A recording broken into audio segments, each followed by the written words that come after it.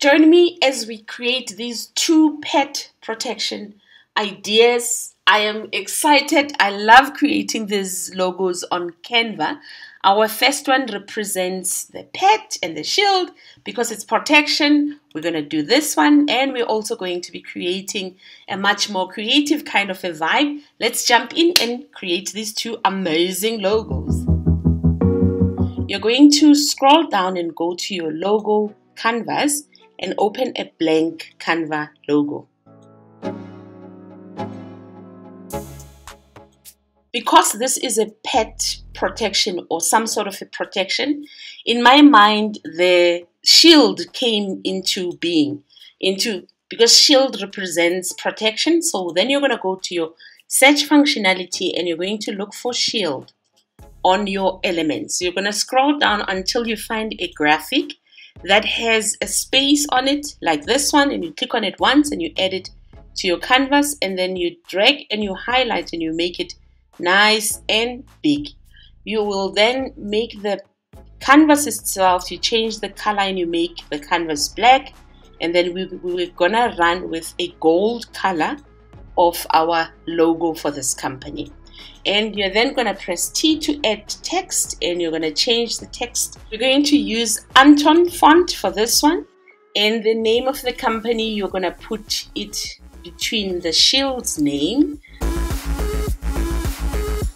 You make that a 70 and you move it just that the T is a little bit out as well as the P. It's out and it is right bang in the middle of your shield.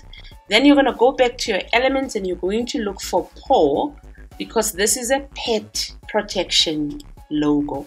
Then we look for a nice paw, anyone that you could find that you like, you use that, and you're going to just make an eye dot for your paw. So our pet first, the paw is going to be the dot for our eye. So this represents the animal, because somebody, when they look at the logo, they see that this is a protection of pets and this is the company name. And that's your first idea, as easy as that. Next one, you're going to be using paws as well. For the next one, you just use your lines. So you're going to press L for a line, and you're going to make the size of your line. Let's make it like a 8. In the border, you're creating a border rather.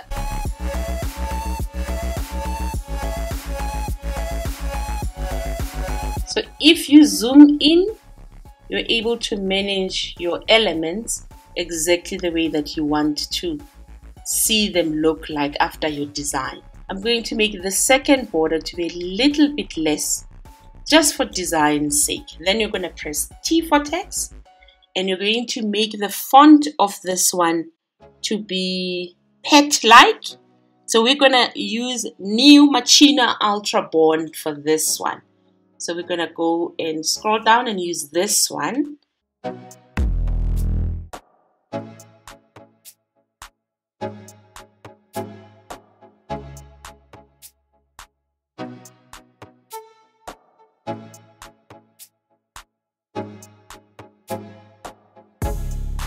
We're then going to go to our text, and we're not adding a heading this time, we're adding a subheading.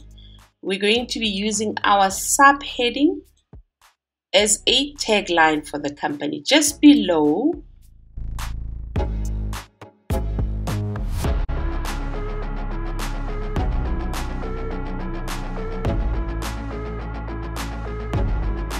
the last thing that you're going to do is you're going to go back to your paw, and you're going to add your paw so that it also represents and shows that you are protecting pets.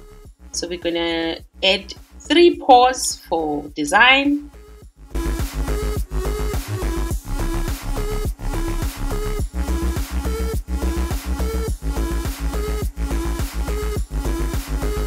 And there is your second design done. And what you're gonna then do is to download these designs in a transparent background. So you're gonna go on share and you say download, and you select transparent background.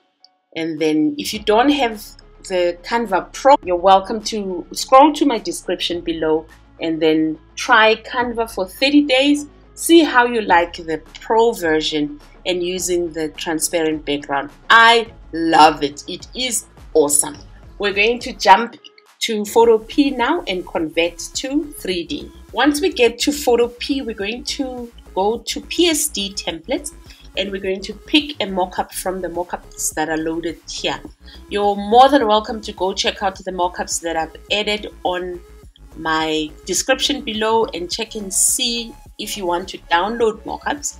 I'll link a video below to show you how you can download your own mockup.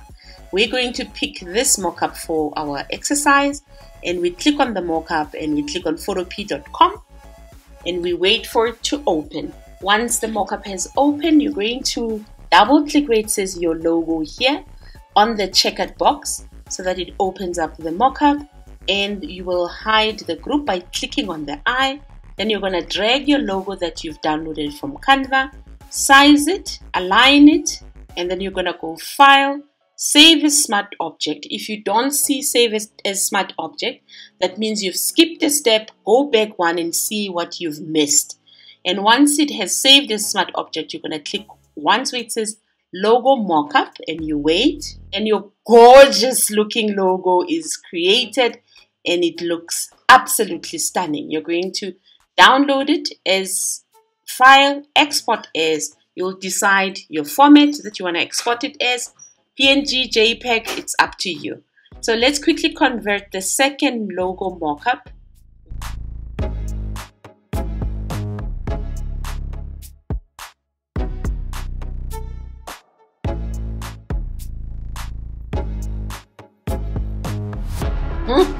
Just to give you an idea of how it would look like on a business card.